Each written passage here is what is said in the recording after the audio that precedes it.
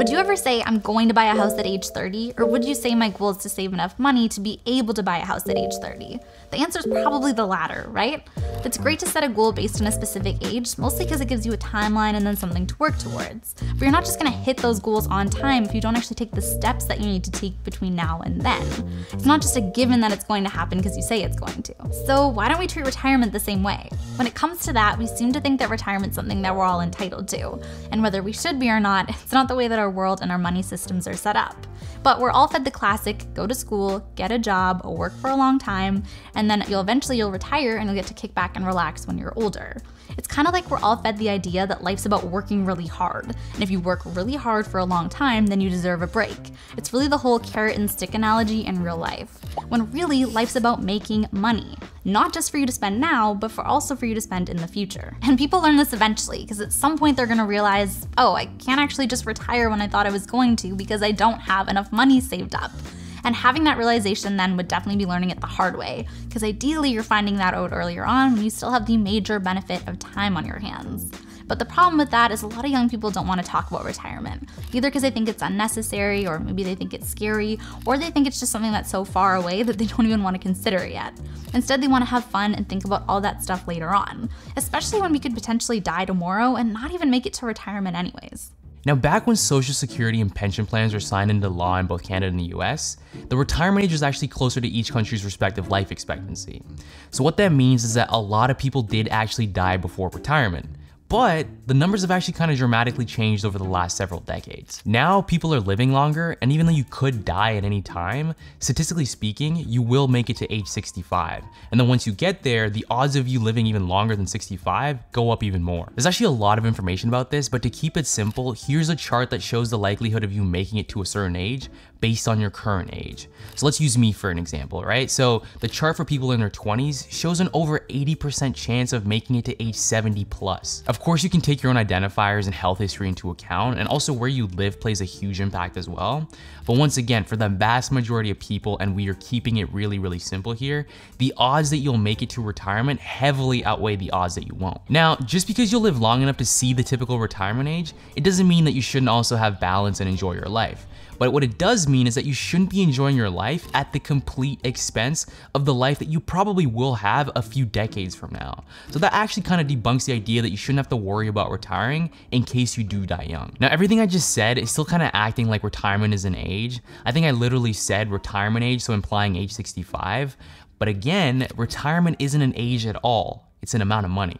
Here's how our world really works. Everything costs money, from being able to have a roof over our head, to eating food, to transportation to get us from one place to another, to anything fun that's beyond basic necessities that we need to survive.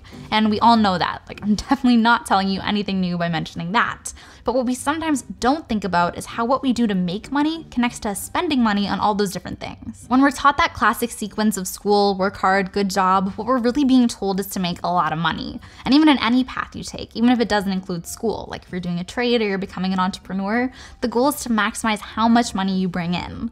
And a lot of the time we think that the point of making more money is to live a better lifestyle. Like, oh, a salary increase, great, that means I can get a better place to live. Or a bonus, perfect, that means I can get a better car, or I can take more vacations.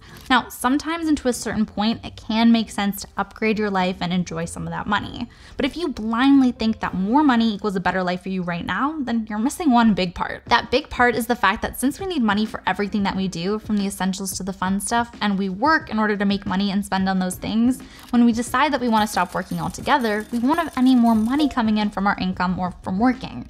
So then how do we pay for stuff?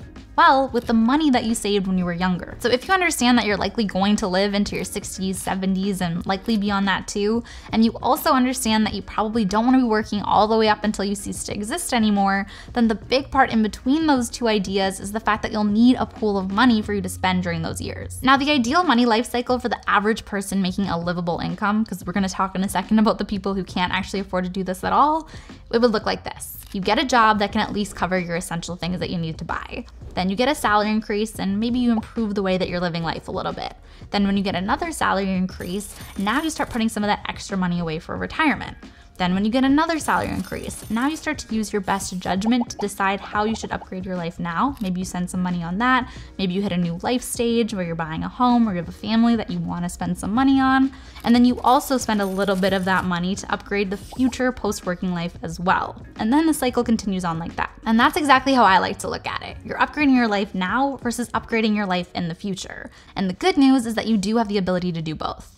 If you're someone who's able to follow that general cycle that Steph just showed, then you're in a great position to have a good life and retire at an age that you actually plan for, especially if you save for retirement in a smart way. But let's put a pin in that for a second. For a lot of people, their incomes won't be high enough to save for retirement. And it's a problem because we have a lot of jobs that are essential to the way our world and our economies work, but the minimum wage threshold often isn't an amount of money that's actually gonna allow these people to save for the future. A lot of these people are just stuck completely thinking about surviving the now. This ties into one of our favorite lines, which is that anyone can make it, but not everyone can. This means that even if someone does manage to break out of that position and all of a sudden they're earning more money and they're improving their financial life, not everyone in that position can do the same thing. We literally need those jobs no matter what. So someone's gonna have to fill that slot. So if you are someone who's able to save for retirement and you're not doing that, you're doing yourself a huge disservice by not taking advantage. Now, after the battle of realizing that you do need to save for retirement and why, and once again, the why part I think is really, really important, because if you're someone who's just blindly saving for retirement and you don't understand the importance or the fact that you're doing this for you and that it benefits you, then you probably won't hit those numbers that you wanna hit.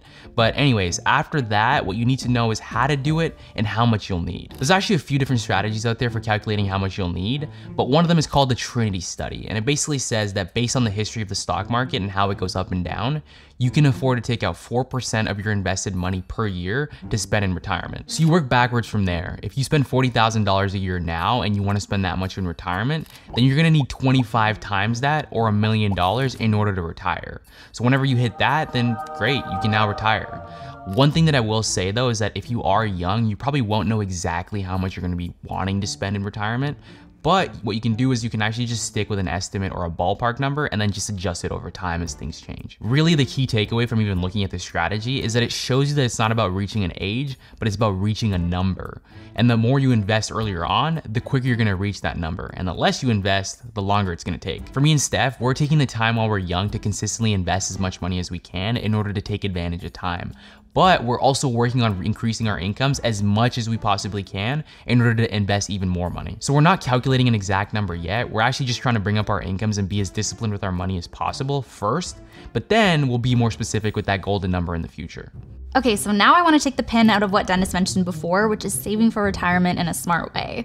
And before he mentioned, I think $1 million being saved for retirement, and keep in mind that was definitely just an example because a lot of people are going to want an amount that's actually higher than that. But even if we just look at $1 million, it's not like a lot of people can actually save $1 million in cash just sitting in a savings account. Instead, you'll need to invest your money so it can grow over time. And something that I think is really cool about investing is the fact that the earlier you start, the more that time does some of the work for you. Here's an example. Let's say we have two people, Dennis and Steph. Dennis starts investing at age 20 and he puts $250 per month into an S&P 500 index fund. In 40 years, he'll have only put in an amount of $120,000, but the total value would be around $1.4 million. Now let's say Steph does the exact same thing, but she doesn't start until age 30, and she invests more money, $500 per month. In her case, she would put in a total amount of $180,000 and have a total value of just over $1 million. That 10-year difference meant that Dennis got to save $60,000 less, but still ended up with a lot more money. Now remember that this is just an example again, and the 10% average annual return isn't promised, but the part that is promised is the time element. And we know that the earlier you start, the more likely you are to end up with more money, and you'll have to actually save and contribute less yourself. And I think this example really shows also what a privilege it is to be able to start investing young. Now, if you're watching this, don't get too stressed about the whole 20 versus 30 age difference if you're actually older than that already. Just think about yourself starting to invest now versus 10 years later, and that should help. If you're like me, then everything I just said, even if it sounds a little stressful and overwhelming at first, it's actually really exciting and empowering. Because now you're not just blindly saving for retirement or thinking that life's this cycle of school, work, retire automatically, and then die anymore. Like, I know for me, when I learn all of these different things, it actually makes me feel like I have some control over my present and my future self, and that feels a lot better, and it's a lot more of a confidence builder than just always feeling like you have no clue what's gonna happen for yourself. There's actually a lot of things that we could talk about when it comes to retirement, like the fact that the average retirement age is actually rising, and kind of like what we were talking about a bit earlier about how there's literally people out here who cannot afford to save for retirement, like at all. So what we want to tell you is that if you're in a position where you can save for retirement, then you should embrace it and take advantage of it instead of living a lifestyle that you likely won't be able to sustain. Overall, balance is key and life is meant to be enjoyed, but you have to know what you're balancing on the other side. If you want to learn how to actually start investing like we mentioned, check out this video for a step-by-step breakdown. And like that, we'll see you soon. You guys know the vibes, and let's go.